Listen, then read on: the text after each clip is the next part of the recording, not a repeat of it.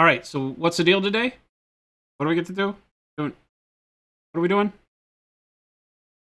Flesh? Skin tones?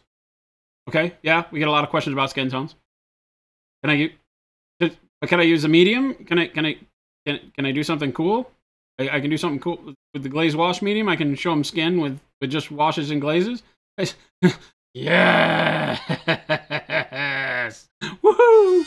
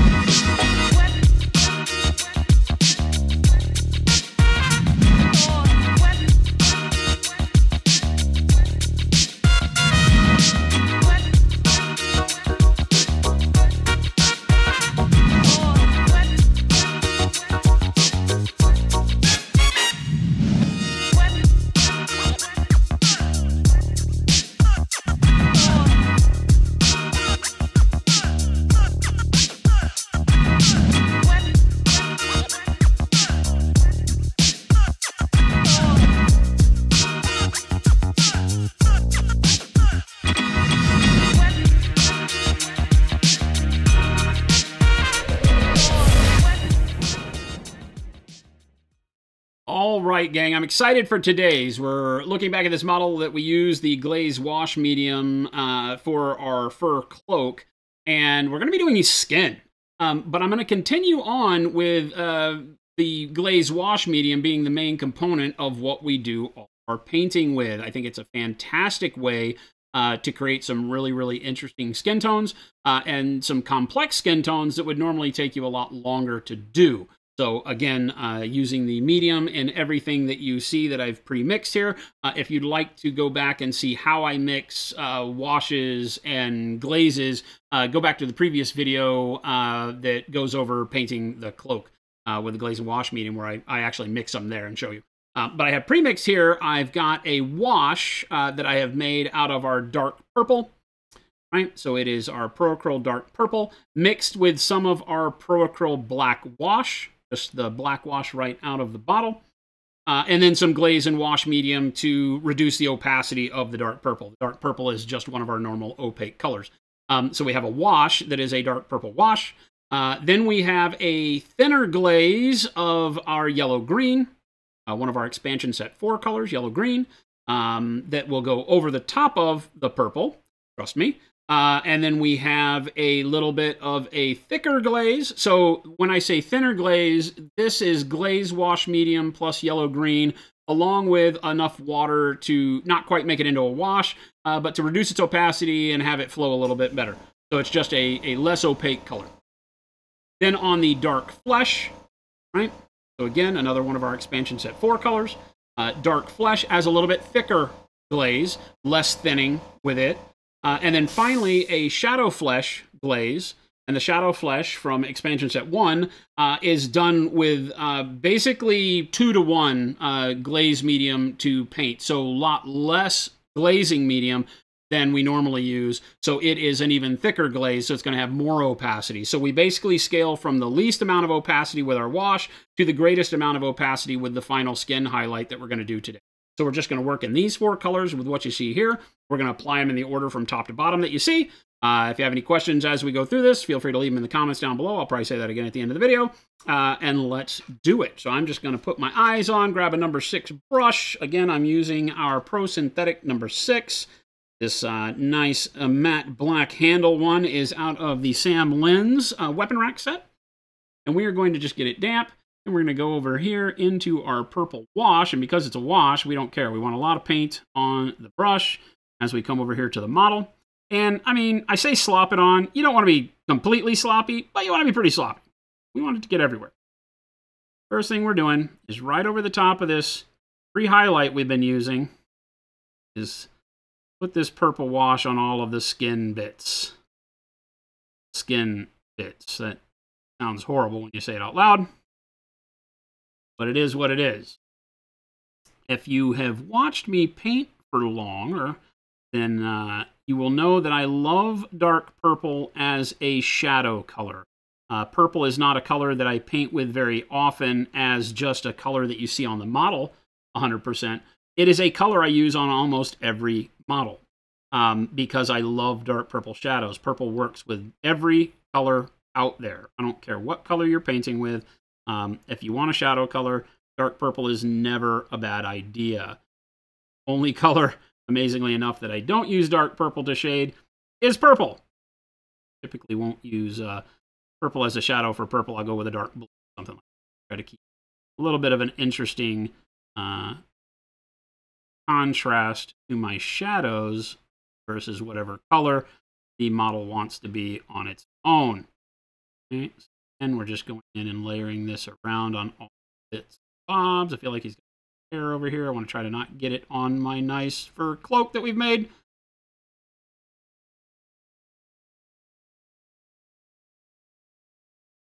I think he got some skin. We're going to go ahead and pretend like that's skin. Regardless, it looks like he has some sort of gauntlets going on here. Always err on the side of caution. And if you don't know what a thing is, put the paint on it. Always paint over it later if it wasn't what you thought it was the first time around. Lots of do-overs in our world. Every one of them. All again, every chance you get. Okay. Goal here just be cover all of the flesh.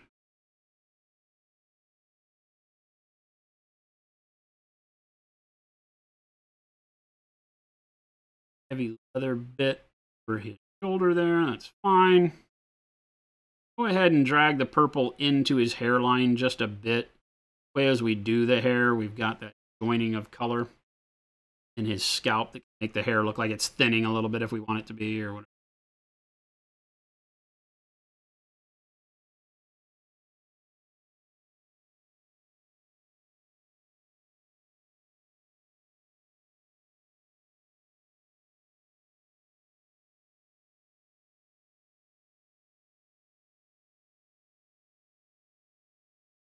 The skin now having a coverage of that dark purple. Gives us a really good shadow tone to all the skin we got between the thighs. You just want to make sure you get a good coverage everywhere. It's going to kind of inherit, like we've talked about in the past, all of the darkness and brightness from our pre-highlight layer. So it's going to be a lighter desaturated purple in the highlights and a darker purple in the shadows. That's going to get taken care of all on its own. We don't have to do anything. All we have to do is make sure it gets in all the places, which it looks like pretty much we did.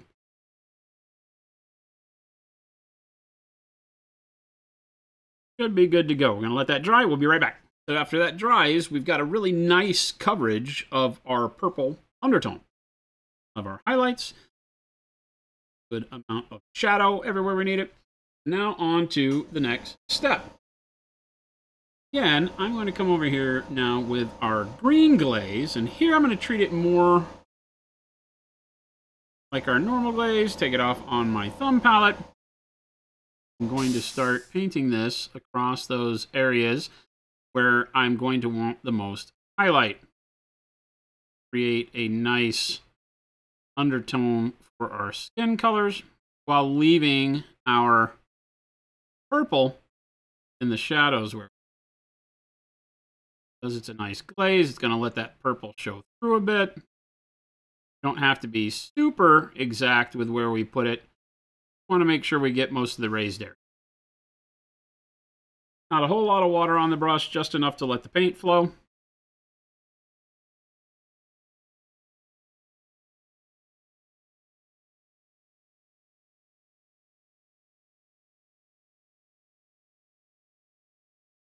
See that unlike the wash, glaze here stays where we put it. It acts exactly like you expect a paint to act. Just going to feather itself because of how thin it is into the surrounding colors. As it dries, it blotchy, blend in with that purple. It's a good foundation for how we go over it with the skin tones. Step. Now, I use purples and greens because they represent all of those colors that are in skin that give it life. The green, the yellow green like this, I tend to use representing fatty tissue underneath the skin, all those subdermal layers of color. Purple is just a great shadow. Veins, blood, muscle, all that stuff that's underneath the skin. Darker tone to it, blues, purples work really great for that. Purple's just unbeatable. Works great.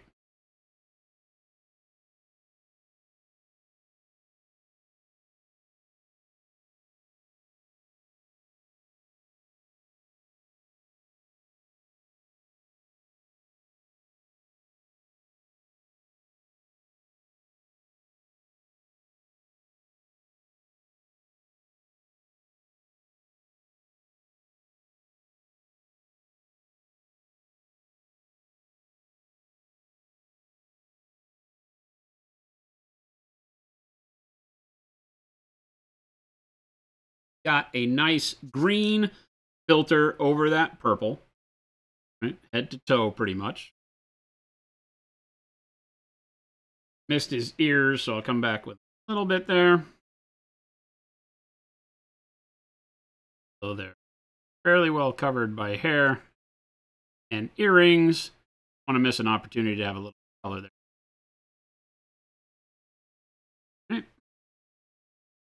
Now we've got the green and the purple. The green is going to dry a lot faster than that wash because it was a very thin glaze over the top. You can see we retain that matte finish. We see the purple showing through it. We get a really nice blend in all of those areas where the green went on, so it's not just a big puddled mess. It gives us a nice blending to the bottom layer. And now we can go directly over the top of that with our dark flesh. So again, want to come here, want to remove a lot of the flesh tone off of my brush so that it doesn't pool. I can simply come back, basically hit those exact same spots, although with the dark flesh, I want to make sure I get it into the purple areas in the shadow as well. So we're treating this more like a wash, and that we're going to put it everywhere, whereas, the green we kept just in the high spots, kind of in our highlights only. This color needs to go into the purple too, because this is the top layer, or the first layer of skin that we're going to represent on the model. Again, nothing fancy going on here. A little bit of water on the brush, taking most of the paint off. You can see that it's still fairly thick. It doesn't run around like water. It goes exactly where you need it to go. I'm going to pool up. Then we're just painting all of these spots directly with it. Shadows, top of the green, everywhere. 100% of the skin is going to have this first pass of dark flesh, in this case, right over the top. If you wanted a paler skin at the end of the day, you would start maybe with shadow flesh, which will be our next color, and then move into tan flesh. I want this guy to have a little darker skin tone. Directly after it with the dark flesh. You can see that this painting method is a little bit messy. Use a finer brush and get into these details a lot cleaner than what I'm doing here. I like to go a little bit quicker as I'm painting this way.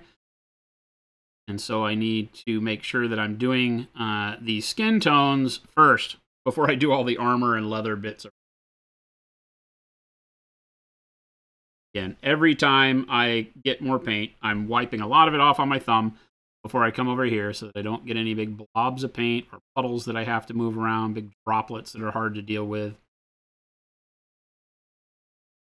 Not very water-like because we've used just the medium here, no water in this.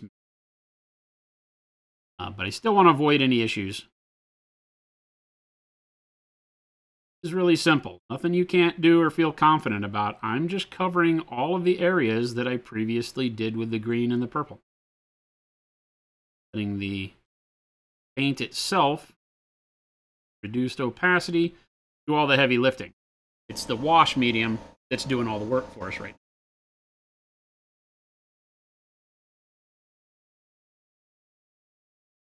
letting us create a color out of this dark flesh.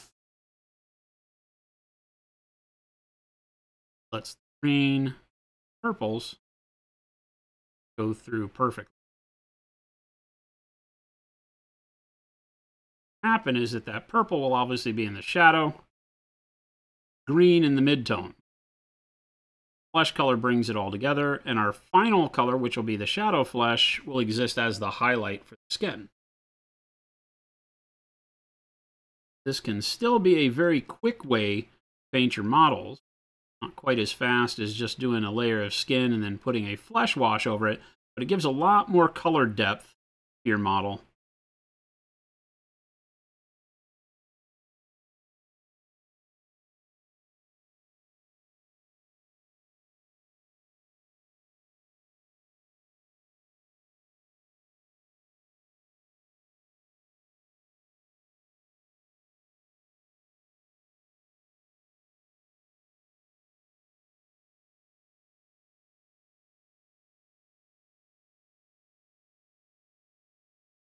And I think that's got it.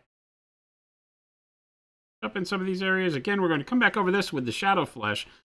Doesn't have to be perfect, but we do want to make sure that we don't have any areas of just raw green or purple. I want to make sure we get the flesh tone, all of the nooks and crannies we can before doing our highlight. This will set up our shadow color and really the base tone of the skin for the entire model.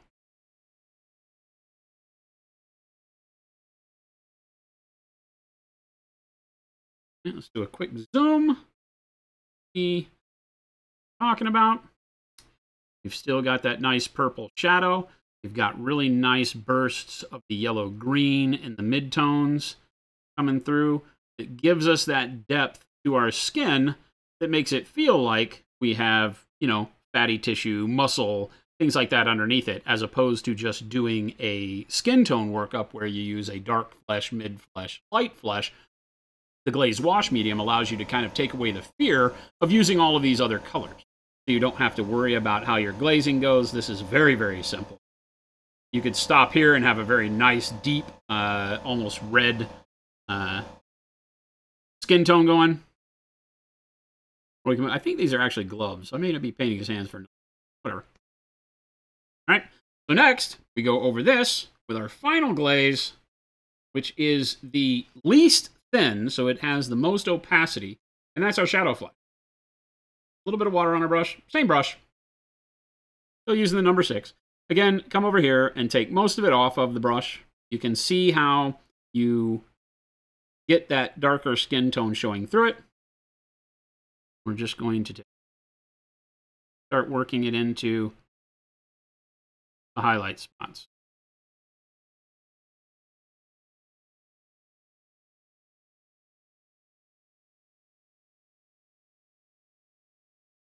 Here I'll start picking up wrinkles in the skin, crease at the bridge of his nose there. I'm being more specific, guided with how I'm applying the paint right now, if you will. Tell if that's supposed to be a mustache or not. Paint his nose is always paint there if you have no idea what's going on with the model.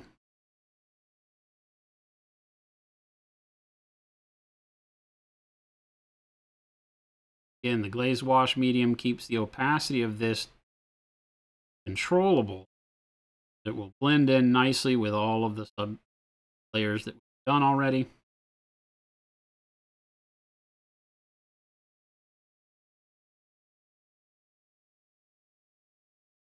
But I'm not having to be very careful here. Just put the color over the top of the high spots.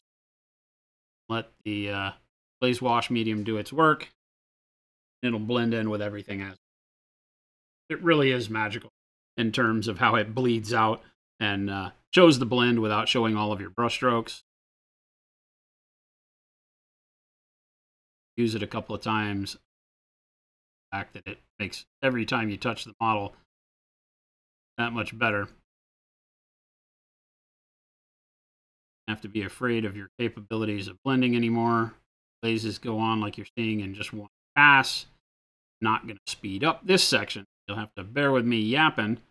But I want you to be able to see how easy it is to get this very quick skin tone worked up.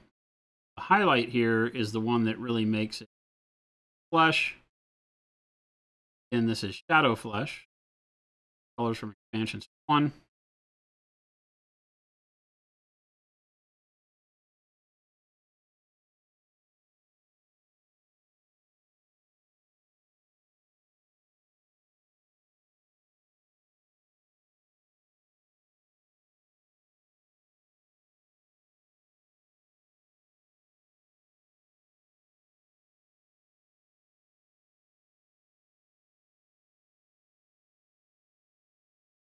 And all of this with just one layer of each glaze. Normally, when doing this with water, you would spend a lot more time with a lot more layers of color to get the vibrancy. But because we're able to keep the paint thicker,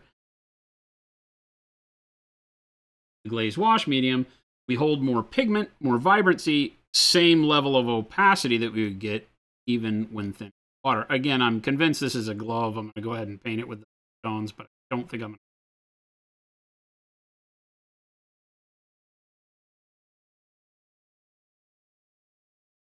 There we have pass 1, Shadow Flesh.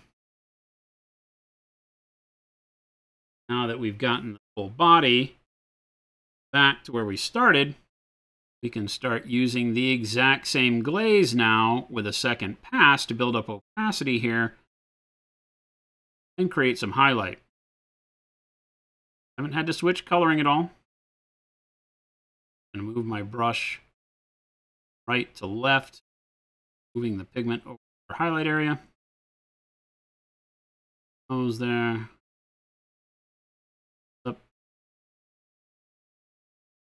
Still not having to worry too much about precise brush strokes. Want to get paint everywhere. Like I said, because we're doing this, we're doing all the armor, it sure makes being able to be a little sloppier feel better. Make the painting more fun.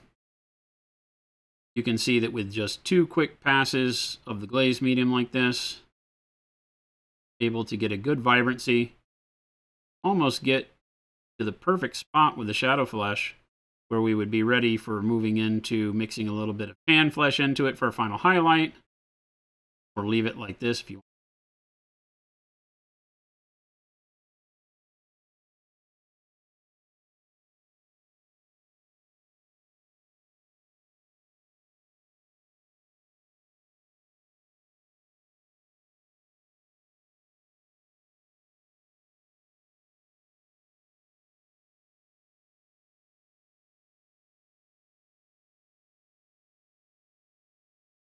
It gives us a really interesting skin tone. Zoomed in pretty good here so you can see how everything is affected. We still have those nice purple shadows, but they don't get real blocky. Everything blends in with itself pretty well.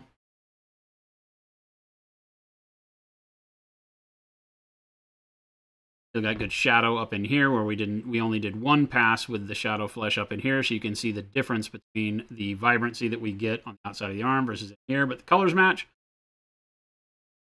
Glazing gives you all of these opportunities to do some really, really cool stuff, get a really, really good effect, very, very smooth. Those blends look like we spent a lot more time doing it than just really quick, sloppy putting these 4 colors on the skin.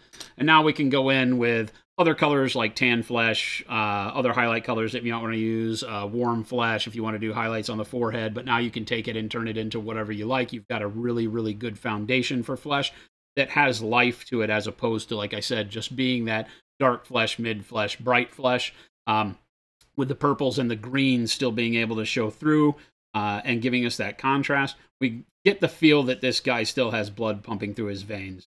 Got some really nice spots of green as we go into the mid-tones down between sternum there, shadows here at the top of the thigh, and then the purple exists everywhere. Shading. This guy's coming along pretty good. Hopefully that gives you something to chew on for your next model. The Glaze Wash Medium will do all of the heavy lifting for you. You wouldn't ever get this kind of outcome with just a single pass of glaze using or other medium. Well, grab yourself some, start attacking skin with more vigor. Leave any questions you might have down in the comments below. We'll get to those as we can. Join us on our live stream when you get a chance, and we'll see you on the next one. Adios, gang.